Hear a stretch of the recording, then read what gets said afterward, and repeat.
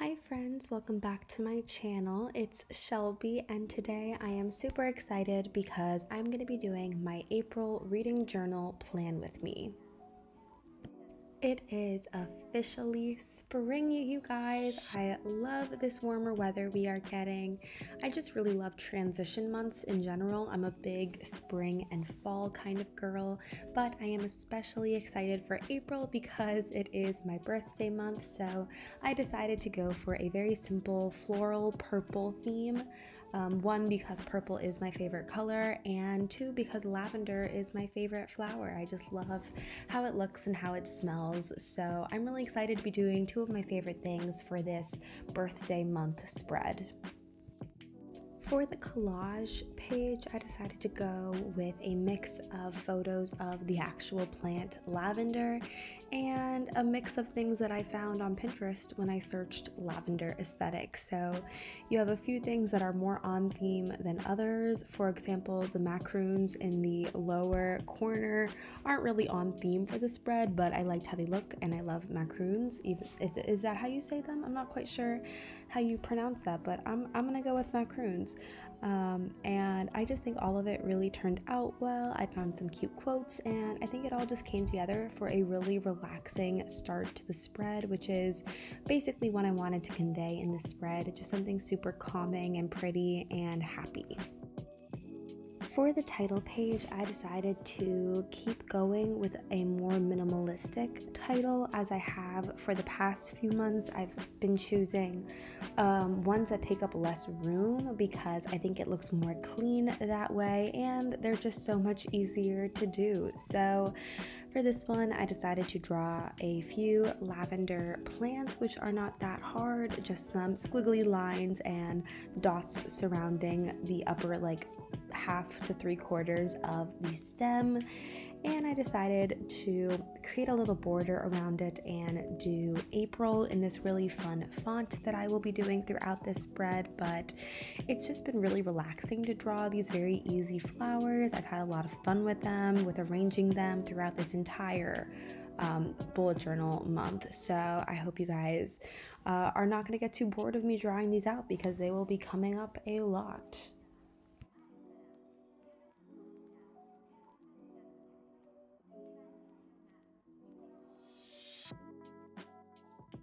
In keeping with this theme of simplicity, for the entire spread, I have decided to keep my color palette also very simple.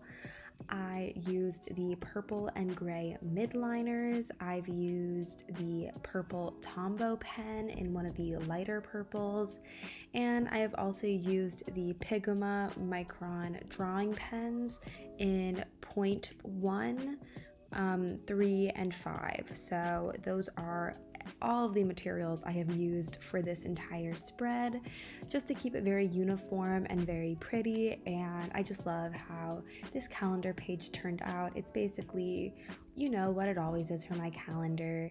I decided to kind of create the illusion of the little flowers from the lavender kind of floating up with the April, and then I drew some more lavender plants on the bottom. But yeah, it's basically a very simple spread, one I've done a bunch of times before, and I think it just all looked really pretty with the purple.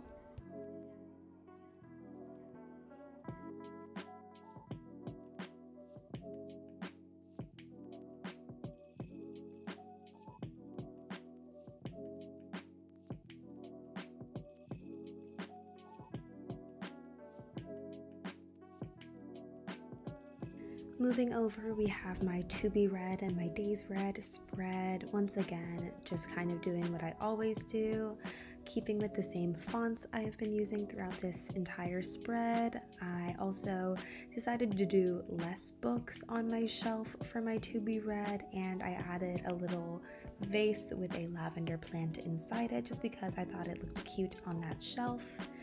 For my days read, I decided to go with diamonds this month for no particular reason, just that I thought they were cool and they looked really good. And then that quote at the bottom is from a nursery rhyme called Lavender's Blue.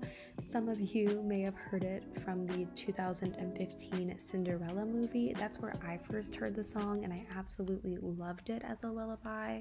And I thought it was pretty fitting given this month's theme that I added as a quote at the bottom. But I really loved how this entire page turned out. I added more of those little floating petals, and I think it all just came together really well.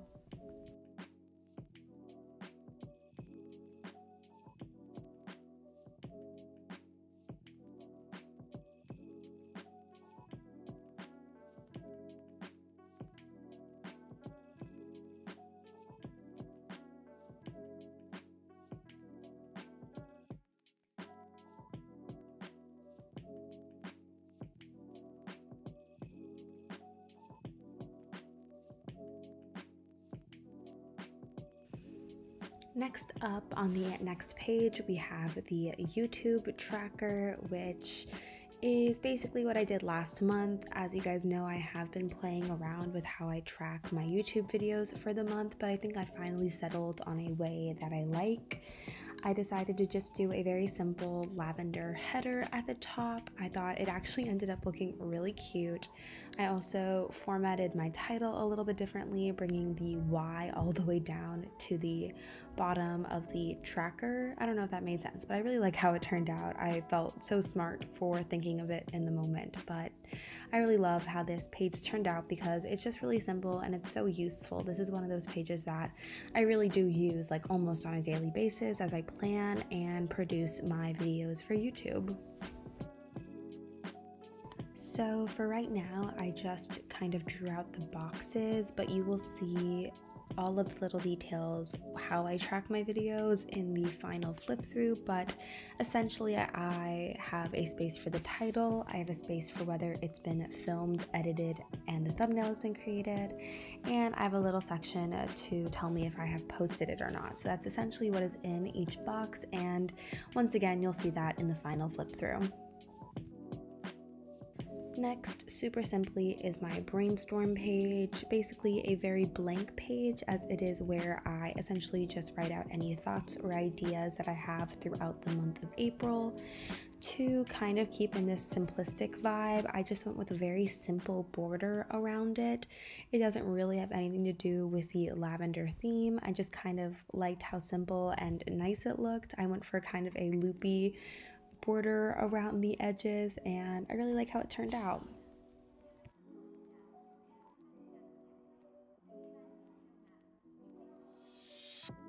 Next up is a page that I literally never change because I am super happy with how I have formatted it all of these months, and that is my books read spread.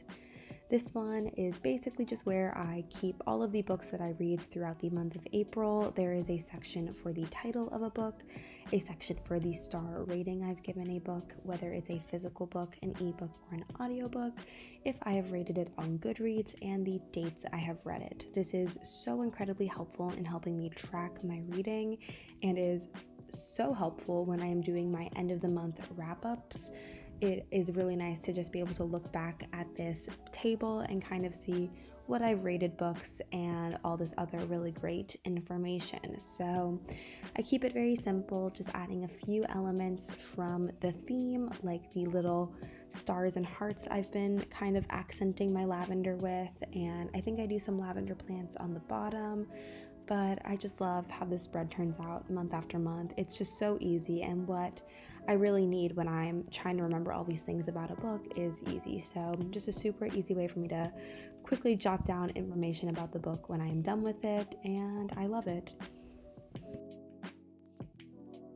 Usually right now I would be doing my monthly favorites spread, but it is my birthday month, and I thought a great way to celebrate 21, because yes, I am turning 21, which is unbelievable to me, is by doing a spread that has 21 books for 21 years. So my birthday is on April 27th, so on the 6th, I think April 6th, I'm going to be starting to fill out a book a day all the way leading up to my birthday, and I think that'll be a really great way to kind of count down the days until that magic number.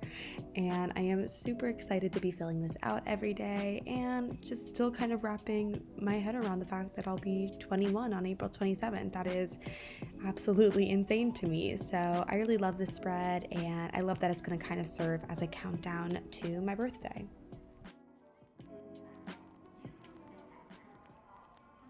Turning the page, we are finally at my monthly favorites spread. I decided to keep this one kind of simple as well. I made kind of an outline of a box and have some lavender at the bottom of it, but basically this is where I'll write down all of my favorite books, movies, TV shows, anything that I really loved in the month of April. I will put down here so that in December I can kind of look back at all these things and just see really what I loved and appreciated throughout the year of 2021. So it's kind of like a little time capsule section, I guess you could call it. I really like it, and I think it turned out really well. Very simple, a little bit different from past months, but I am just super excited for so many things coming out in April, like the new Shadow and Bone series on Netflix. I am super hopeful that that will end up in my monthly favorites spread, but yeah, lots of stuff to look forward to this month.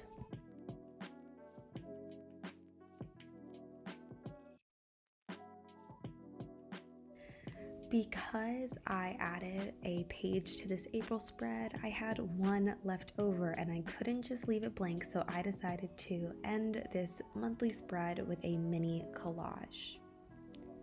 I used the photos that I had left over from my first collage and I cut them out into different shapes, kind of playing with layers, and I came across a very simple, very pretty little collage that I think serves very well as kind of the end page for this entire spread.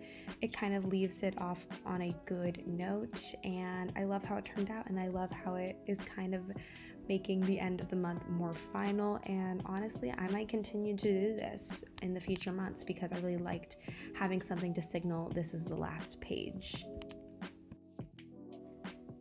Here is the final flip through of the spread. I absolutely love how this turned out, and I know I see that every month, but for some reason the purples and the calming elements of this spread just really spoke to me, and this is probably my favorite. And once again, I know I say that every month, but I just love how relaxing and happy I get every time I look at this spread. It just brings me so much joy. As you can see, I added the month numbers and I added a few other small elements like more stars and hearts, and I added the information into the YouTube tracker so you can see all of that now. But just all in all, this was such a fun spread to do, especially knowing that it is my birthday month and I love the month of April. I'm a big Taurus energy girl, so everything about this spread just really made me happy, and I hope you guys enjoyed it as well. And that is it for this video. I hope you guys enjoyed yet another plan with me. I have so much fun doing these with you guys, and I hope you guys enjoy them as well. Please don't forget to like, subscribe, and comment. Hit the notification bell to get updates on when I post. I post every single week, and it helps support my channel and me so much. And I can't wait to see you guys next week for another video. Bye!